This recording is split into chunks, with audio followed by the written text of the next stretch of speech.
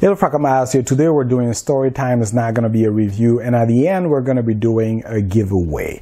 Now this story is about a positive or refreshing experience that I had with a brand owner, compare or contrasted with what I've experienced in the past. It's actually refreshing to see a story or experience a story like that, and I'm looking forward to what your experience has been if you've been into that situation before. I would like to hear what you have to say. Now the brand that I'm talking about is Royale. A couple of months ago, I was ordering stuff from Javoy Paris that now are shipped to the US, and I was looking at samples, and I decided to grab a couple random samples of houses that I've never heard of, and Royale was one of the houses. I ended up looking at the 5 offerings, and I picked only 3 samples where the notes appealed to me. And fast forward a couple of weeks after the purchase, I received it, and I did an overview on the house that wasn't overly positive either, because most of the fragrances, although they were strongly linked with the brand image that they were trying to portray, Royale, refined, elegant, really pleasant, nothing daring there, I found them to be a little bit too safe for me. At the point of my journey, I'm looking for something that is daring, artsy, and stuff like that. So most of them didn't appeal to me, and I did mention that in the overview. There's one fragrance that I found interesting that was called Tobacco Dynasty, but that I did find that similar, somewhat in the same genre, but not clones, to Tobacco Vanille. And at that point, I didn't want to have to sell my Tobacco Vanille and then get this one. It was just a lot of work, so I decided to pass on that. But I did mention in the overview that I was going to do a full review on Tobacco Dynasty, because I thought it would be interesting for people actually that are still looking at either buying Tobacco Vanille or Harrods from Parfums de Marly to actually consider Tobacco Dynasty as a sound option there too. And I ended the video by saying that I don't find anything interesting in the house. Now fast forward to a couple of weeks, I think it was Essence Week, I received an Instagram message from the owner, because I recognized the name because I did a research on the company and I included it in the overview. The owner is called Olga Yushchenko. And I was like, oh shit, is she gonna go after me? So just to cut here and then go to my previous experience that wasn't fun of, that kind of turned me away from that house. When I was still on Facebook, I did witness somebody posting about a brand that they didn't like. They were polite about it. They just mentioned that they didn't like a couple of the fragrances that they tried from the house. It happens that the owner was there, and then the owner went after that guy. And I kind of felt bad for the guy, but also the owner. It kind of turned me off from the brand, seeing the owner kind of being annoyed and then going after this guy in public and stuff like that, instead of either messaging him or just staying away from it. Because what I think is, as somebody who's trying to come up with his own brand, it will be delusional to kind of think that all your fragrances are going to be universally appealing. I mean, we all listen to different types of music preferences there, different types of food, we have our preferences there as well. So it's kind of delusional to think that a fragrance sense of smell is going to be universal. So it was hard for me to see that perfumer go in public and attack that person, because it seemed like she expected everybody to like her fragrances. So it kind of turned me off the brand there, and I never reviewed anything from the house, even though I had a lot of fragrances from that house.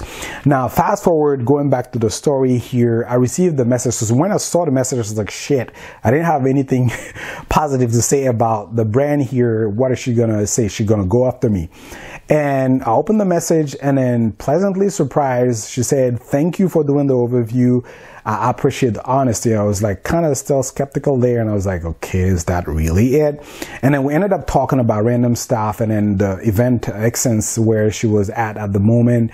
And then at the end, she asked me, I know that my fragrances are not your style, but if you were to pick one, which one will it be?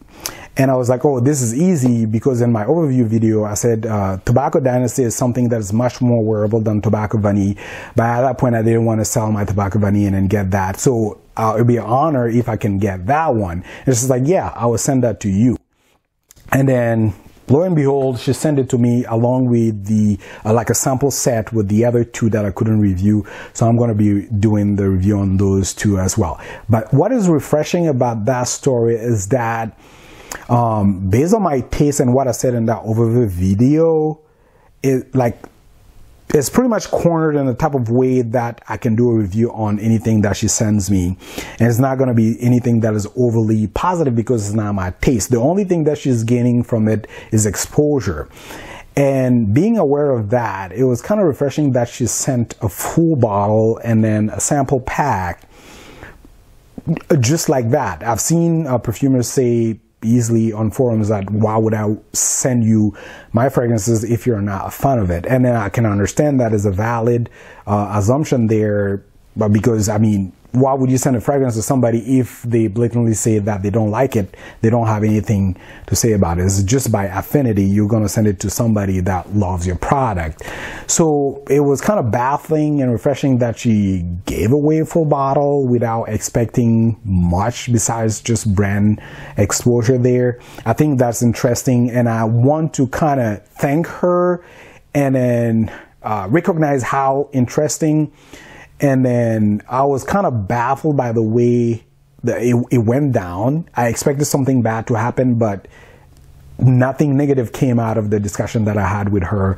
It shows that she's a really good person. For some people, this might not seem like an interesting story, but for me, contrasting again, seeing a brand owner going after somebody in public like that, it is refreshing to see that we have brand owners or perfumers that are level-headed and then can take criticism, or at least not go to the extent of chasing people down and try to force them to perceive the fragrance how they think it should be perceived like. So I don't know what your take is on this type of topic, but let me know if you had an experience like that or what you think of the whole situation. If you're a brand owner, it'd be interesting to see how you deal with criticism. Somebody that is trying to come up with this brand, I know it is obvious to me that my creations are not going to be liked by everybody, but then for people that are going to enjoy it, I'm going to be thankful for that. Now we're going to do a quick unboxing on what she sent over, and I want to take this opportunity to thank her for sending something over and not expecting much, especially after seeing my video there. This is the sample pack. There are 5 in it. You have the note breakdown there, and then these are like 7.5 or 10 ml there. In size, a lot there. So I'm going to be doing 2 main giveaways when I'm done doing the 2 other overview or reviews on the 2 other fragrances that I didn't get the chance to do on the first sample set that I got from Javoy. I'm going to do a giveaway on this one. The first giveaway today is going to be from the sample set that I got bought from Javoy, and I'm going to add some surge of samples and add a sample. I have a lot of samples. I'm going to just add a bunch of them, and I'm going to give that away in this video here. So just comment and let me know if you had a similar experience as me, both negative or positive, and then let me know what you think of that overall topic. So the full bottle that she sent away comes in this box, white box here. I don't know if you can see it on the white background. And then at the back you have the story narrative with the note breakdown. And then at the top you have NR, Noble Royale. And then inside that you have this big box here, the logo, name of the fragrance. At the back again, note breakdown, more information. And then you have this little detail at the bottom that is keeping the box sealed. So let's open this one up. This is the box it comes in. At the front you have the logo and name of the fragrance, Tobacco Dynasty. And at the back you have note breakdown. And then you open it this way, I believe. Okay, this is interesting. Don't see much. Oh wow, oh, I almost dropped that. Okay, so you have a cutout in there, and there's a pouch in there with the logo on it.